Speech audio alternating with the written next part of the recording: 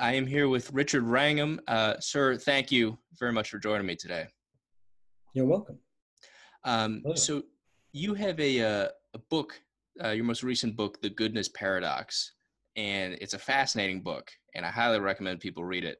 But just to sort of set the basis for what we're going to talk about here, the paradox mentioned in the title, correct me if I'm wrong, is basically that we're slow to aggression in person, but we have the organizational capability to carry out large-scale violence. Is that kind of correct? Yeah, that's kind of a sort of delicate way to put it, I suppose. What I think of as a paradox is the fact that, on the one hand, we are one of the most peaceful of animals. If you just measure it in terms of the frequency of dyadic aggression, of personal aggression, whereas people just move about their daily lives, we are remarkable for the low frequency of aggression compared to the majority of animals. And yet at the same time, we are capable of appalling violence, which puts us right at the far end of what animals do in terms of killing each other. So the paradox is that we are on the one hand very unaggressive, and on the other hand, we're highly aggressive. And what does that mean? Right. And so what is, in your book, you talk about, and again, I'm going to pose this statement, and correct me if I'm wrong, elaborate on it. Basically, there used to be alpha males that would monopolize all the women resources, and they were highly aggressive in person. And this became a problem. So I guess the more organized, less aggressive so-called beta males were able to team up together to overthrow these alphas and install a gentler society. But that process for organizing amongst themselves also enabled people to be more violent on a large scale. Is that correct? Well, it has all sorts of elements of correctness, and Okay. I'm not sure I exactly agree with you that. No, that's fine. That's fine. So the way you put it was that the capacity for violence is a consequence of the dynamic of the beta males forming coalitions to be able to suppress the alpha male. I'm sure it helped, but at the same time, I think that the capacity for organized violence was there beforehand. And the reason I say that is that we see it in chimpanzees that go out and kill members of neighboring groups without having gone through this process of selecting for reduced reactive aggression. So that probably was true in humans as well.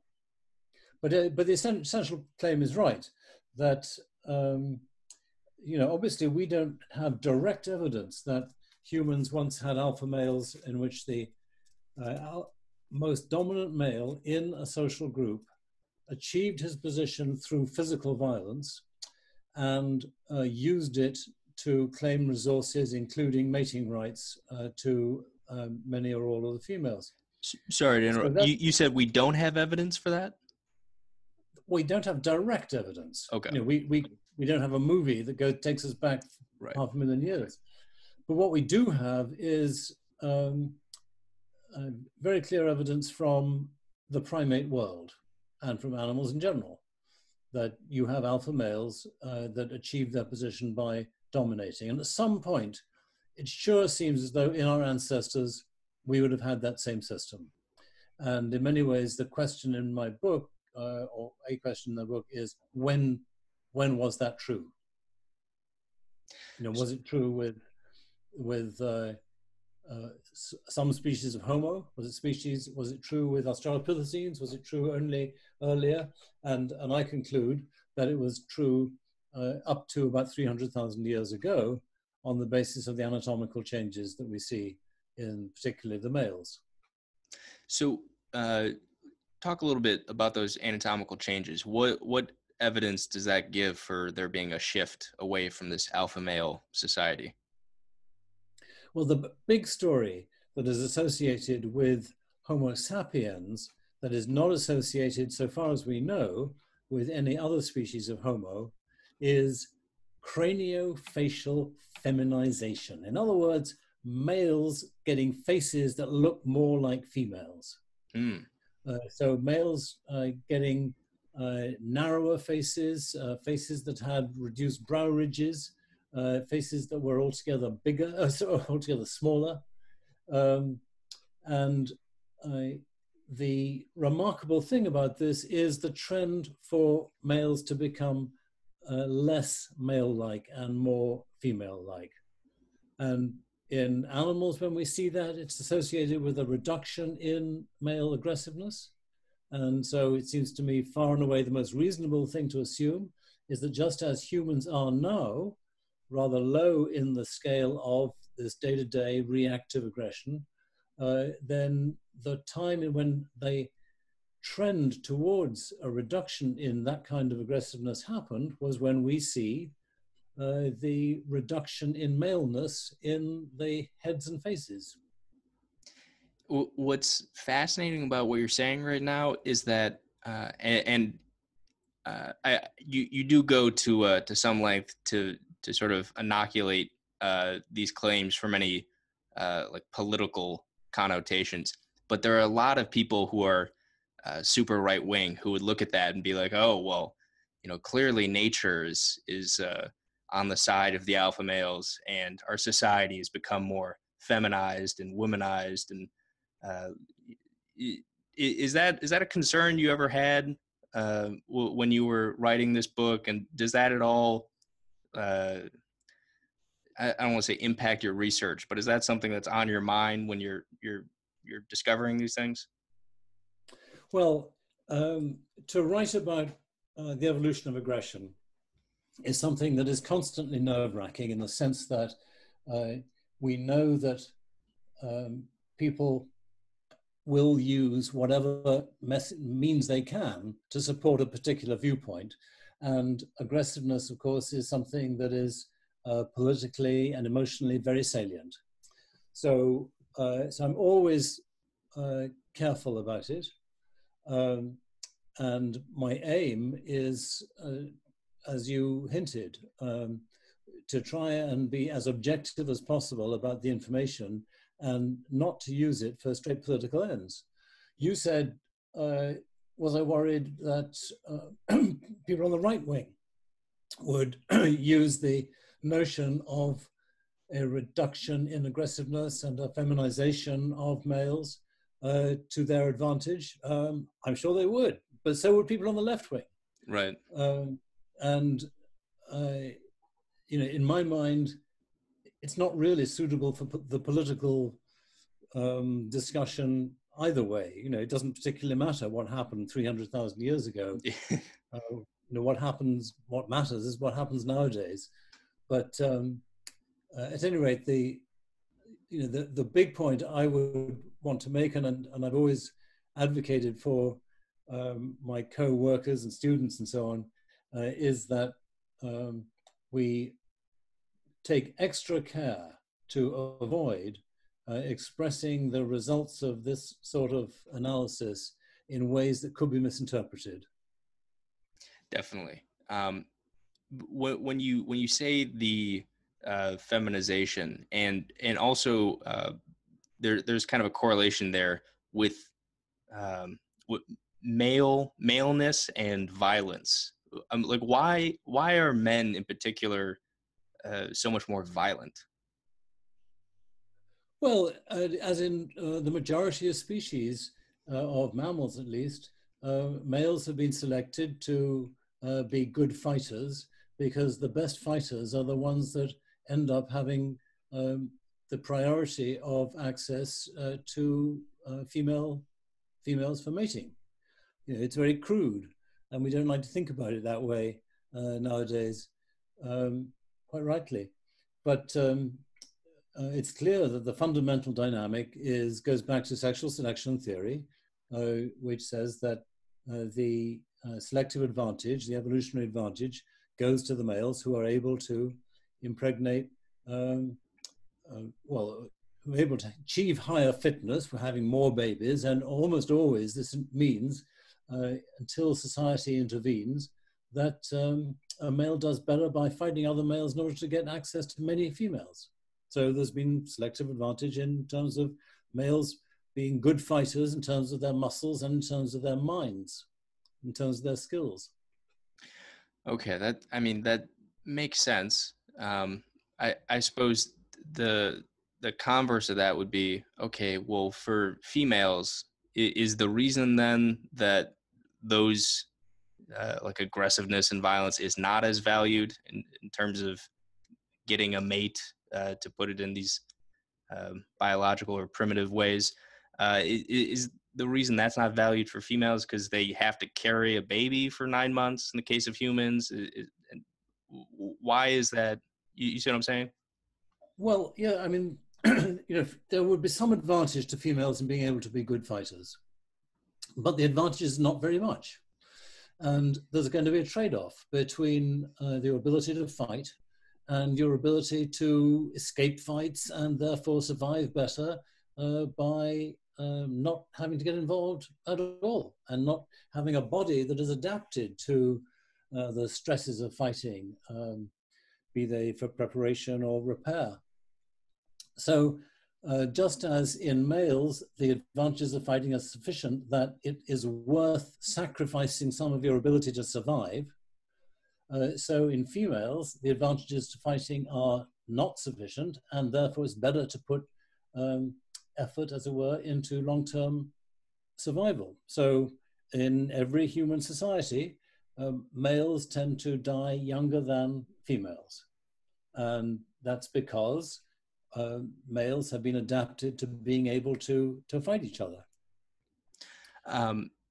Speaking of sufficient, I wanted to talk about this goodness paradox where this ability to not lash out with the sort of reactive aggression seems like it'd be necessary in order to be able to carry out large scale organized forms of violence like genocides or war, but that it's not necessarily sufficient.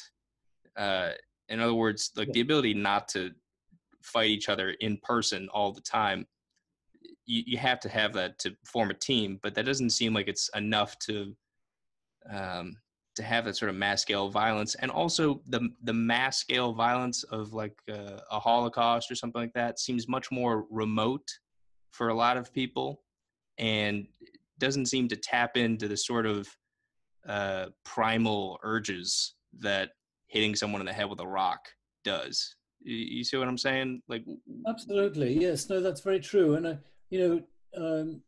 I make a big point in this book of distinguishing between two types of aggression: reactive aggression and proactive aggression. And you've mentioned those, hinted at them. And I think it's kind of fascinating that although proactive aggression is in many ways far more impactful in human society, it gets much less attention.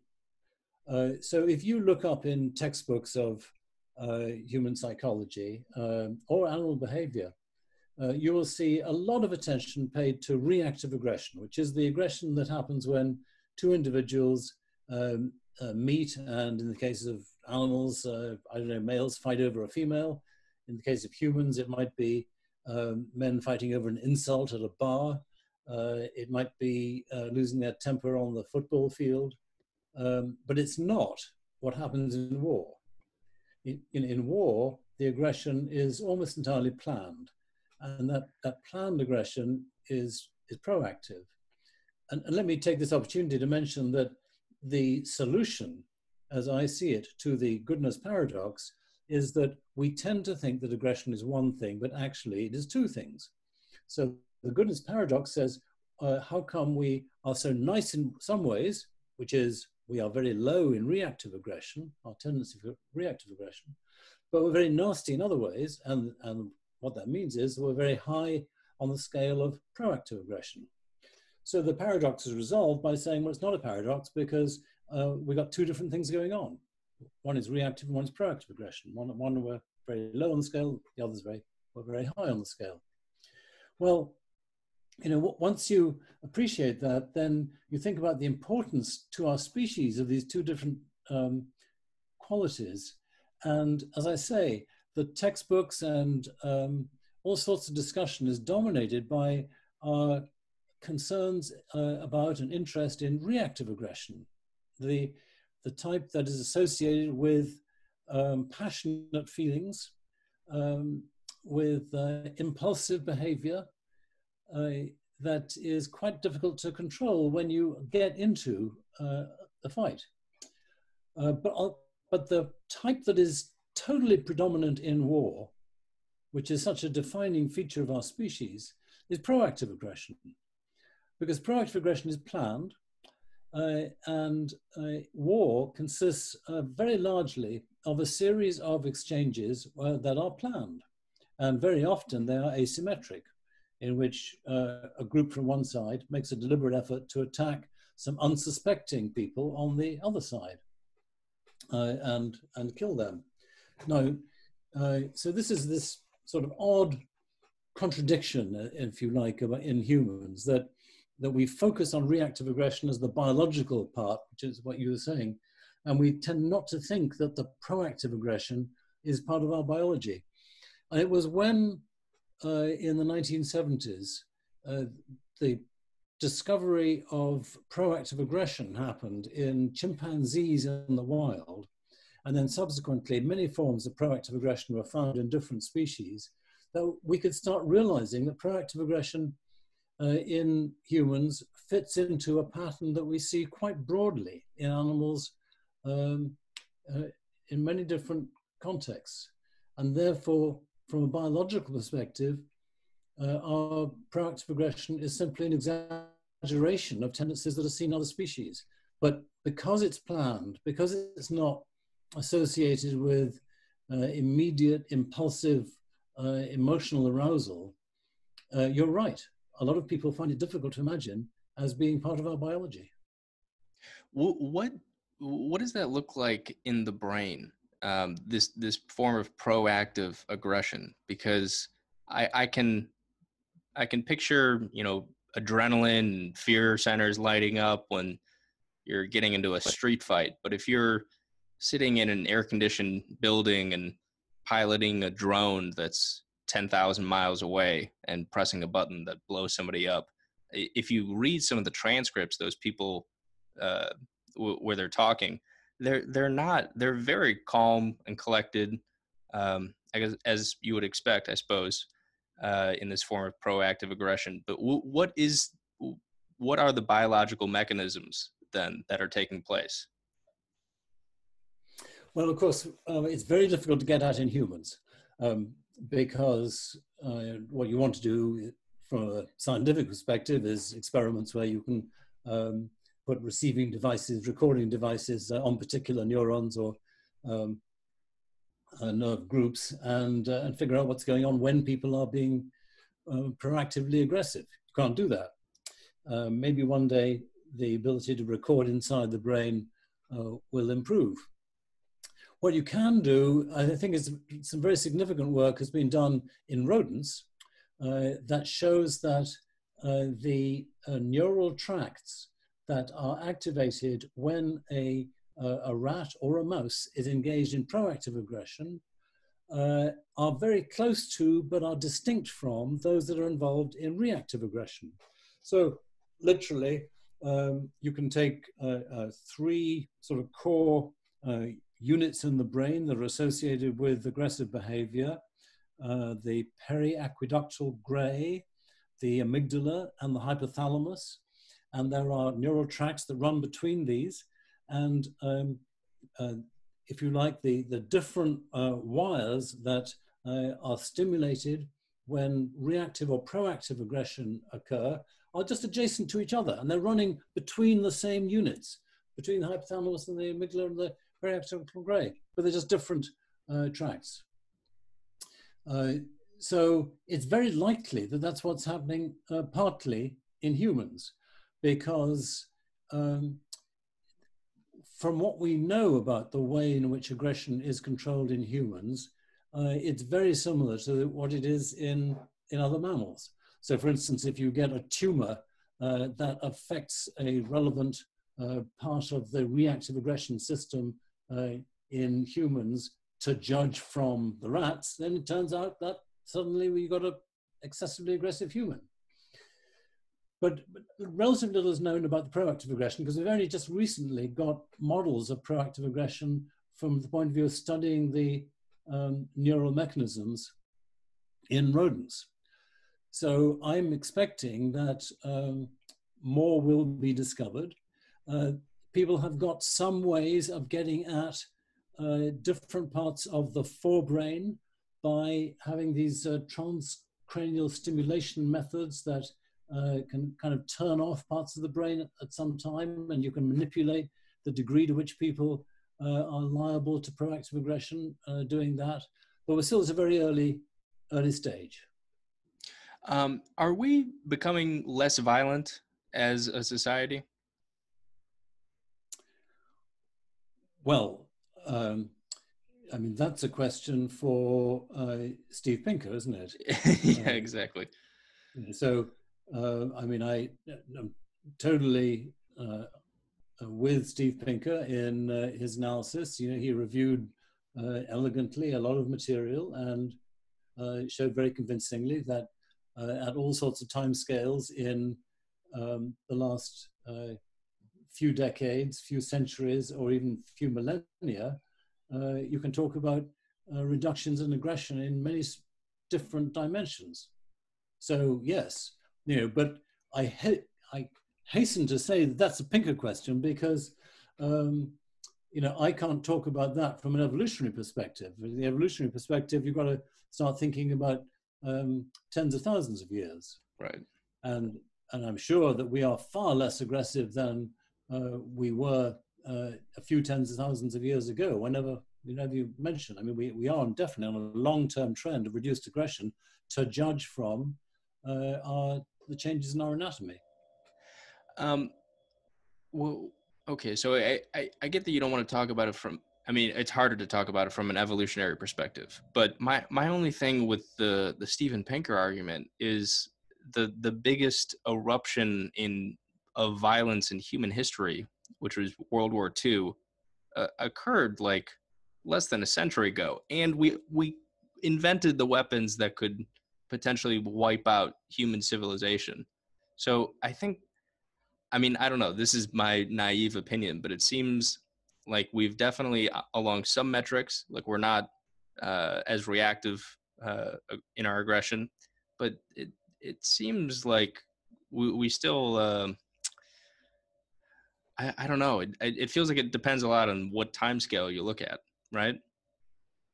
Well, the reason for saying that we are becoming less aggressive, even when you take account of the Second World War and other outbursts of violence in the 20th century, is that if you tot up the numbers, then you find that astonishingly, even when you think about the number of Russians who died in the Second World War and the large numbers in Germany and Europe generally, you still find that compared to the rates of death in small-scale war happening in small-scale societies, the actual rate of death is reduced.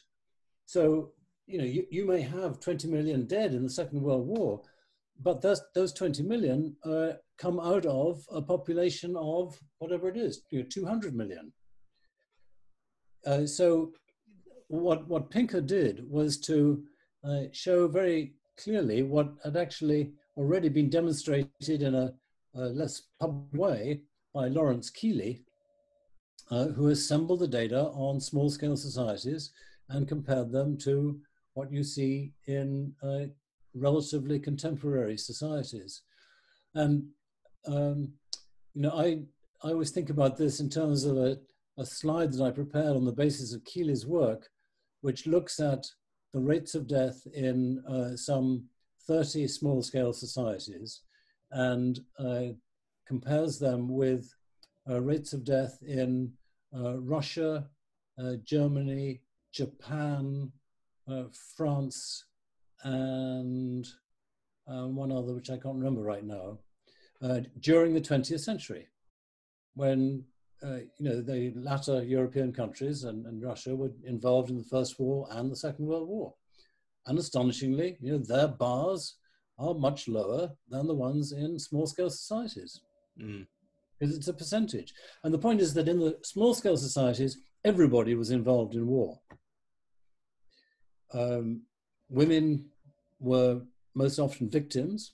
Occasionally, they were involved actively. Men, all men got involved. And that's just not true in something like the Second World War, where you have a militarized group. You have the soldiers.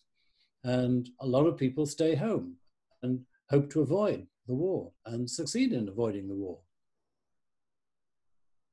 So the mega death that we have become familiar with from history, recent history, it's mega death because we got huge societies and huge armies and huge systems of killing, as in the concentration camps. But the actual rate, the actual probability of dying during the 20th century from violence was something like a tenth. I can't remember exactly, but I mean, it's a big reduction compared to the chances of dying from violence in small-scale societies from the data we have. Okay, that does make more sense.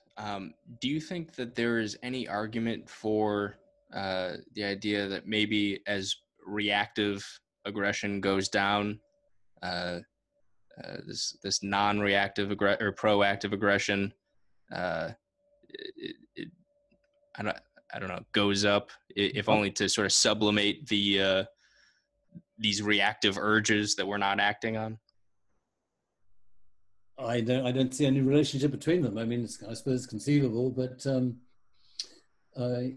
in the parallels between intergroup violence in chimpanzees and intergroup violence in small-scale human societies are pretty striking, in the sense that in both cases, the majority of interactions involve small groups of adult males deliberately attacking a lone male in the neighboring group and killing them, and then running back to their own areas. It's not the only thing that happens in hunter-gatherer societies, but it is one that happens often. It's been described often, and is very similar to what you see in chimpanzees. And I mention that because to the extent that that is something that is characteristic of humans, it is also characteristic of chimps, and yet chimps have not had any kind of reduction in reactive aggression. They are highly reactively aggressive. They lose their tempers at a moment's notice. And so the fact that the chimps are very high on the reactive scale, whereas we're low, does not prevent them from being also high on the proactive scale. So I see these two things as largely independent. Okay.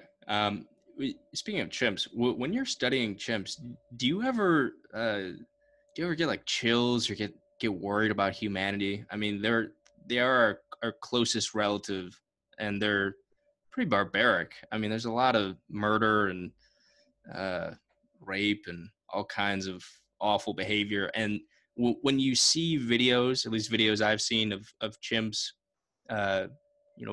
waging a battle or a raid, I guess you would call it, and killing a chimp from another tribe, and they seem like they're loving it. They seem like they're really having a good time and excited about what's going on. Does that give you any pause as a human being? Yeah, no, that's right. Jane Goodall is very good on this sort of question, and she was directing the field site in Gombe when people like myself were out there and and making the observations of the chimps doing this stuff. And her response was that she had thought the chimps were just all, delightfully peaceful. And then when the discoveries mounted, showing that actually it was a systematic natural behavior of chimpanzees to go off and make these horrendous kills, then she recognized that in some ways it just made them all the more human. So at an emotional level, it drew her in some ways closer to chimps. But it also does do what you were saying, I think, which is to give one chills a little bit, because it really emphasizes that some of the things that we would most like to see abolished in humans, namely the tremendous tendencies for taking advantage of power to abuse other people, those tendencies are pretty deep in us. That is chilling. There's no question about it. Speaking of those dark tendencies, one of the darker among them, and you were an editor of a book called like Sexual Coercion in Primates and Humans. What's the evolutionary explanation for things like rape? By the way, you said that chimps are very nasty and include rape. They very rarely rape themselves deliberately. Sorry, yeah, very rarely. Yeah. Deliberately, but they very rarely rape. And the reason that chimps very rarely do it is because obviously it's a male behavior, and the females are interested in having being mated by almost every male on almost every occasion. Oh, wow. And there's a logic to that. And the logic is that any female who has a baby and meets a male who could not possibly have fathered that baby has to fear that male because he might kill the baby. And the reason he would want to kill the baby is because if it's not his, definitely not his, then the sooner she is without a baby, then the sooner she will come into heat again, into estrus, and will be available for a male like him to have a chance at mating her and conceiving with her. That means that it pays a female to mate all the males in her community sufficiently often, one can imagine, that all the males can remember having mated her. Oh my God. And think that she is a possible mother of his child. Wow. So that's the logic. And that means that if a male wants to mate a female, it's not very often that she is going to resist. She might have some special reasons for it in terms of the contemporary social dynamics. For instance, she might see a more dominant male out of the corner of her eye and doesn't want to get into a fight when he tries to stop the male who's courting her. But in general, she's willing to mate any male. And in fact, she's very sexually active and does a lot of invitation to males to mate. For one circumstance in which a female is most likely to get raped is when she is being courted by her brother. Because she seems to be more sensitive to the dangers of an inbred mating than he is. And so the few cases of real rape where a male tries to get a female to mate, she screams and tries to avoid him, and he just comes charging after her and grabs her and throws her around and beats her up and stomps on her until she agrees to do what he wants to do. That is mostly brothers attacking sisters. Wow. Well, that's a discourse on rape in chimpanzees. Yeah. Probably more than you wanted to hear, but no, not at all. Was about sexual coercion in general. Yes. And so, it's interesting with chimpanzees because on the one hand, I've just been describing how it's in the female's interest to mate with males a lot. And maybe on an average baby, the female has mated several hundred times, and distributed those matings pretty evenly across all of the males in the group. So maybe she's mated 500 times, maybe 1,000 times, and each male will have had some tens of copulations, that sort of thing. Well, that's the female's point of view. From the male's point of view, of course, what he wants is to have as many of those matings as possible for himself, as opposed to sharing them with all these other lousy males. Because the way evolution works is that it favors behavior that leads to his genes being passed on to the next generation. So it's in the male's interest to stop other males from mating, and therefore for the female to respond most quickly, most effectively, most willingly to him. And that's relevant particularly when the female is most sexually attractive, which is in the 2 or 3 days closest to when she ovulates, produces the egg. And during that time, all the males are around her like a honeypot. They just all want a piece of her. So she might have 50 copulations in a day. And during that time, some males will get more copulations than expected by chance. Well, the males who do best in relationship to their own ability to fight other males are the ones who have been most coercive to that female in previous days, weeks, or even months. And that means, it means when we say he's been most coercive to her, that he has been physically aggressive to her, beating her up. So you see this very odd behavior where a female who is not in estrus, a female who may be weeks or months away from being in estrus, is all of a sudden, out of nowhere, attacked by some male. And this feels puzzling. And then what you see over time is that she will be particularly heavily attacked and frequently attacked by a particular male. So that male is her principal aggressor. Well, it turns out that her principal aggressor, subsequently, is the one who is going to mate her more often than any other male does, and is the one who is most likely to be the father of her baby. So that's how effective he is in coercing her into mating with him more often than she does with other males. And how exactly that happens, we haven't really parsed out. Is it because she mates the other males less, or is it because she mates him more quickly and more readily when he is the one doing the soliciting?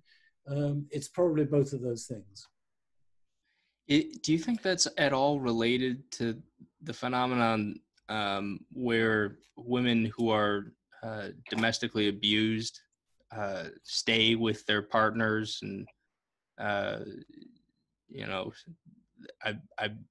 know women who have been abused by their boyfriends and come up with all kinds of rationalizations for why to stay, and it's horrible. But do you think that's at all connected, or is that a separate thing? Yeah, I don't know. Obviously, one of the reasons that women don't leave their abusive men is because they're fearful. Yes. And they've got reason to be fearful, particularly in the cases where the men are proactively aggressive. People who've studied sexual violence distinguish between men who are reactively aggressive and men who are proactively aggressive. And it's the proactively aggressive ones that turn into the stalkers who will hunt down a woman who has left them and kill her. I mean, we know that they get these horrendous stories all too often. I can well see that part of the reason that she stays is for fear of what happens if she leaves. But yes, it's intriguing and sort of rather daunting to think about the possibility that um, there is some kind of evolutionarily selected dynamic by which women actually come to prefer their abusers at some dark, deep level. And the basis of that would presumably be something like that even if he is abusive to her, there is the benefit that he is protecting her from other men. And so she gets some sort of, minor benefit in that way. I am not saying that I think that that's definitely an answer, but I can see that it's a conceivable dynamic to be thought about in humans. Another thing I wanted to ask you on that subject is I'm friends with a bunch of hippy dippy people, and they seem to believe that primates, or not so much primates, but humans in the far past, like hundreds of thousands of years ago, were almost entirely polyamorous. That monogamy was, not was no more of a thing than being a vegetarian was. Is that accurate in your estimate? I don't think it's something that you can strongly challenge either way. You can't say strongly that it definitely happened and or strongly that it didn't happen.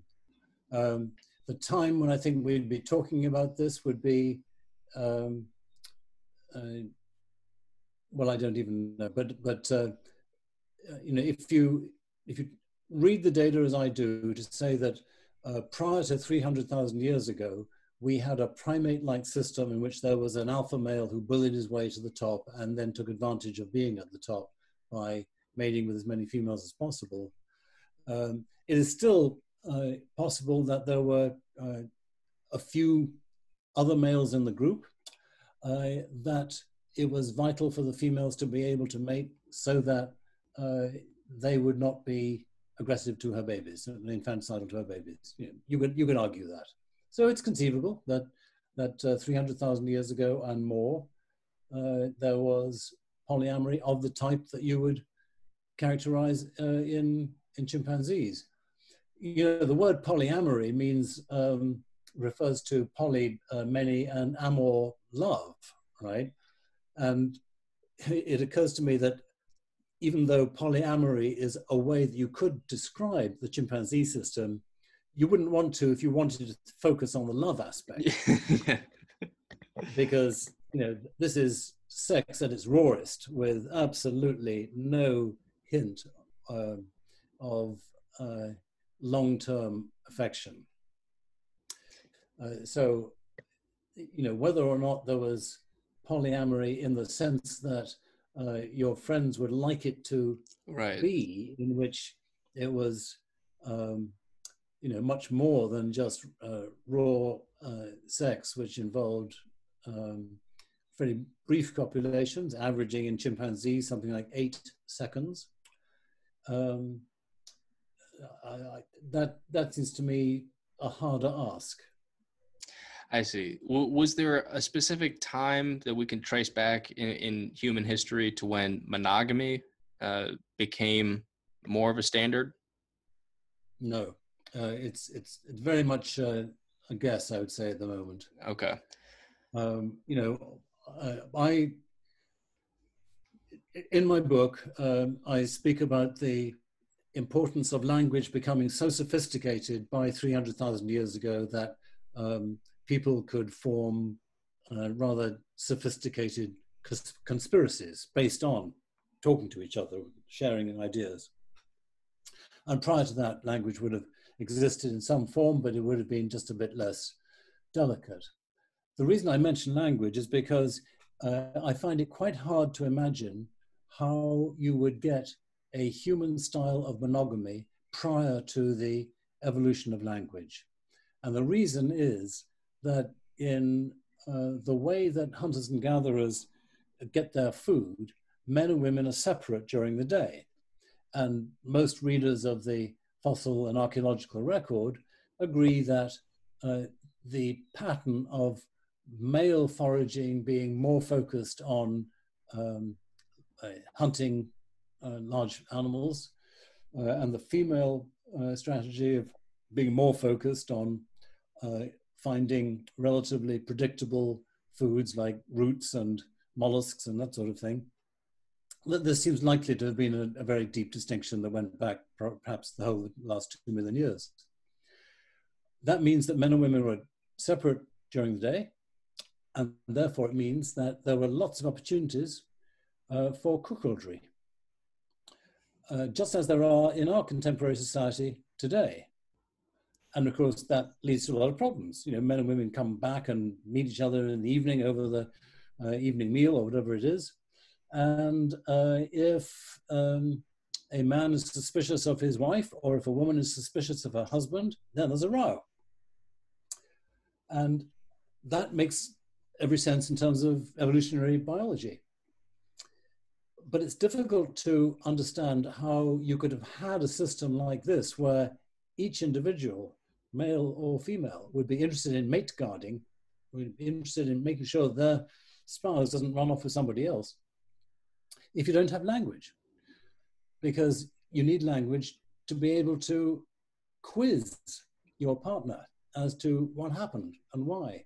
Without that, if the men go one way and the women go another, but not all in the same group, that is to say, not all the men in one single group and not all the women in their own group, then there's lots of opportunity during the day for people to meet up behind the bush. And so that's why I think that monogamy is difficult to imagine until you have a system of absentee mate guarding even in the absence of your own physical presence, which is achieved by quizzing witnesses, quizzing your partner, and so on. Wow. So for me, you know, I don't think that monogamy would really have been possible until the evolution of language, unless you have a totally different foraging system. And the primates, you know, bear this out. So all the primates that are monogamous, or any of the, you know, the monkeys and apes that are monogamous are with each other all day. That makes sense. That's gonna put a pin in a lot of people's bubbles, but that's I think that's a reasonable explanation. The last question I wanted to ask you before I let you go, you had also written a book called Catching Fire about how cooking food played a major role in the evolution of our brains. And I was curious, have you heard at all about the theory that humans, or that early hominids ate like psychedelic mushrooms and things like that? It's referred to as the stoned ape theory. I was curious if this is taken seriously at all by reputable scientists. I have heard of it. I read about it in Michael Pollan's book, How to Change Your Mind. And I followed it up enough to realize that no, nobody takes it seriously, is the short answer. It's an odd theory, and I can't even remember exactly how the theory works as to why supposedly taking psychedelic mushrooms would foster more, you know, development of a human brain or human ideas or what. The great difficulty, of course, from thinking about this from an evolutionary perspective is that, in general, individuals who take psychoactive compounds that are psychedelic are putting themselves in a more vulnerable position. And they're going to be vulnerable to predators, they're going to be vulnerable to, I don't know, rainstorms, they're going to be vulnerable to the rival who is wanting to take advantage of you. Yeah. So if you're living in the relatively tough natural world, to make yourself